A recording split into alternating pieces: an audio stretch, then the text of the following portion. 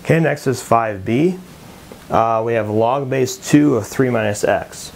It says they want you to start by drawing in the base graph, which is y equals log base 2 of x. Okay, now, because the 3 is in that position, we did a similar one like this with exponents. We said that if it's in this order where a number comes first, we have to switch the order.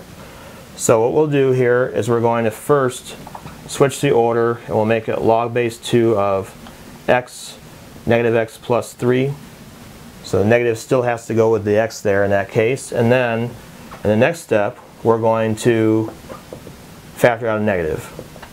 So we always have to do this process if you have a negative in front of the x there. So in this case, that would switch the order around and make it x minus 3. So I have a negative inside, and I have a x minus 3 afterwards.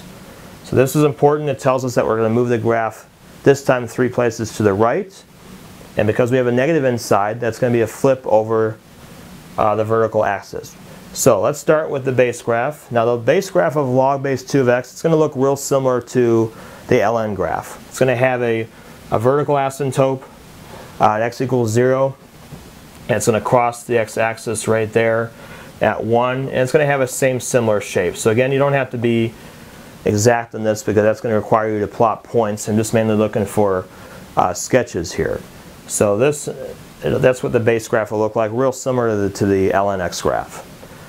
Okay, now next, we're going to apply the x minus 3. So we're going to do log base 2 of x minus 3.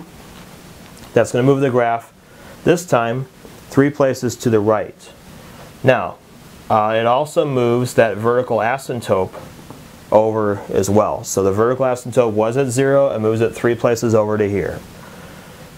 The x-intercept for the base graph, that also moves 3 places over to the right. So that's going to cross over at, it was at 1. If you move it 3 places over, it's now going to cross at 3. And the graph itself would be the same shape. It would look like this. We're not applying any kind of flips or anything. That means the graph looks the same as the original one. Now this one, let me move this one over a little bit more here so we're not crowding it.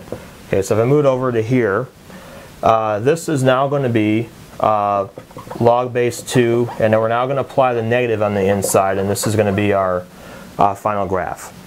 What that negative does is it's going to take our graph now, basically it's going to pivot about this vertical asymptote. So we're still going to draw in the vertical asymptote line at 3, but the graph itself is going to be reflected over the vertical asymptote. So this point that was here, if we flip it over, it's now going to cross 1 to the left instead of 1 to the right. So now it's going to cross here at 2, and the graph is going to go in the opposite direction. So now the graph is going to look something like this. So that would be what the final graph looks like. Okay.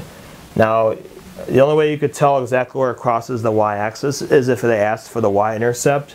If you put in like a 0 for x or something like that, then on a calculator you can figure out what decimal where it crosses. But if it doesn't ask for that, then you can just leave it the general sketch like that one. Okay, now the x-intercept is, we're looking at the final graph where it crosses. It's going to cross at 2.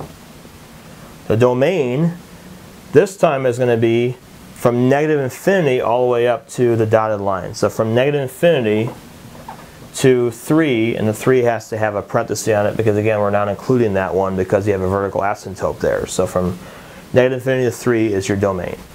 Vertical asymptote, we just write the equation of your vertical line right there, and it's going to be x is equal to 3, and that answers everything for this question.